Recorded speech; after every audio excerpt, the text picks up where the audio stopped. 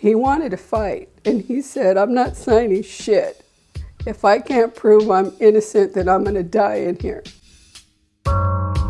Nearly 15 years ago, 16-year-old Arthur Carmona was heading over to a friend's house to play video games when he was stopped at gunpoint by the police. Within seconds, like a dozen cars, cops jumping out of the car at gunpoint. They handcuffed Arthur. They started bringing people by, and they had him stand up, look to the side. People were nodding no. The police had suspected Arthur of robbing a nearby juice bar. Arthur's mom, Ronnie Sandoval, later found out about video surveillance showing the robber wearing a baseball hat, a hat that didn't belong to her son. Another cop comes. She pulls out a black Lakers baseball cap, and they try to force it on Arthur, and he's, like, "What are you doing? That's not my hat." The cops tell him, "Well, if you move, we're going to shoot you." They force the cap on his head, and people start coming by again. Same thing. No, no. None of the witnesses ever ID'd Arthur. The one person that ID'd him was the cashier, and he ID'd the hat. Next thing we know, they're charging my son with 12 armed robberies. Every case that we look at is different, but there are common elements. There are things that seem to transcend them. Rob Warden of Northwestern Center on Wrongful Convictions has helped piece together the National Registry of Exonerations, which documents over 1,000 people who have been exonerated in the U.S. Our great hope for the registry is providing data that will fortify arguments for reform. The registry was released earlier this year and has shined a spotlight on the many systemic problems with the justice system that leads to wrongful convictions, like flawed eyewitness testimony that's highlighted in Arthur's case. The number one cause of wrongful convictions clearly is eyewitness error. We know that we can reduce the number of erroneous eyewitness identifications if we vary the process by which the police conduct lineups. Instead of having people stand in a row like you've seen countless times on television, if you do it first of all with photographs and you present them sequentially rather than in an array, that eliminates the tendency to make a relative judgment. That is, to pick the person in the group who most resembles the perpetrator if the perpetrator doesn't happen to be there. Another huge problem is false confessions, which factor into roughly half of the cases that Warden has looked at in Illinois alone. This is the single factor that people have the hardest time wrapping their mind around. It's possible for the police literally to brainwash an individual into accepting the proposition that he or she might have committed this crime and blacked it out of their mind. And then they will start trying to get you to hypothetically speculate on how the crime might have occurred, and the statements you make are then construed as a confession. The registry includes cases dating back to 1989, when DNA was first successfully used as evidence in an exoneration. A lot of people think that DNA is some kind of a panacea, that now that we have DNA, this solves the wrongful conviction problem. Unfortunately, it doesn't. DNA is available in only a tiny minority of all criminal convictions. Yet Arthur's case had DNA that could have exonerated him from day one, but it was never used during his trial. The person, when he was casing the juice bar, he went in and he ordered a juice cup. So they had his saliva and DNA in that cup. We didn't know about it.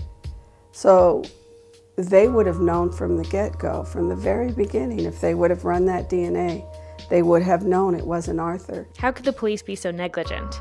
Was it malice, corruption? One common element that occurs in a lot of cases in which there have been wrongful convictions is a phenomenon we call tunnel vision. That is that some police officer, some detective gets a theory of the crime and finds some evidence to support that theory, and then as the investigation progresses, anything else that comes to light that can possibly be construed as corroborating that is so construed, and anything that comes to light that doesn't fit is given short shrift or just basically ignored. And it's not a matter of guilt or innocence. It's a matter of, can I get a conviction or not? So nobody's really taking a look at the evidence, at the case itself. So once the DA starts that case, whether they're right or wrong, they're not going to stop. Tunnel vision isn't an easy problem to fix, but forcing detectives, officers, and other officials involved to take responsibility for misconduct might be a start. A lot of the statements that were made afterwards basically said that we didn't do anything wrong. The jury wrongfully convicted him. In fact, there's a certain tool the district attorney has that lets an innocent person out of prison, but also strips the justice system of responsibility for any wrongdoing. The DA offered to let him go if he signed a stipulation.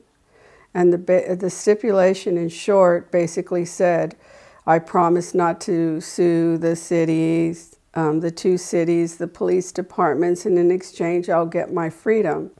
He didn't want to sign it. The U.S. Supreme Court has condoned that procedure. It's called an Alford plea, and it's really kind of a form of torture. You've just fought for years to overturn your case. The prosecution is basically dangling a carrot in front of you that, look, here's the key to your cell. You can walk out today. All you have to do is sign this piece of paper. If you don't sign it, we're going to take you back to trial. And who knows, we convicted you once without any evidence. Maybe we'll do it again. He wanted to fight, and he said, I'm not signing shit. If I can't prove I'm innocent, then I'm going to die in here. Well, me, selfish, mother, I wanted my son. I wrote a letter, a note, and I said, sign the paper. Just get out. So he ended up signing it. He was not officially exonerated. That's when I started to realize the damage I did, because he needed to be exonerated. It's very difficult to exonerate someone. You find that once you're convicted of the crime, the evidence that it takes to exonerate you is just got to be far greater than the evidence that it took to convict you in the first place. No compensation. The felonies followed him. With Arthur finally out of prison, Ronnie was looking forward to making up for lost time with her son. But their time was cut short when Arthur was killed in an unrelated hit and run not long after getting out. His innocence was never legally recognized, and he was never truly freed. I'm disgusted with what they did to my son. It was as simple as him walking out the door to go play video games, and he stepped into the Twilight Zone, and it followed him for all the days of his life. Exposing these injustices is Warden's greatest hope for reform, and his team will continue to plunge into the cases of the countless more wrongfully convicted still behind bars.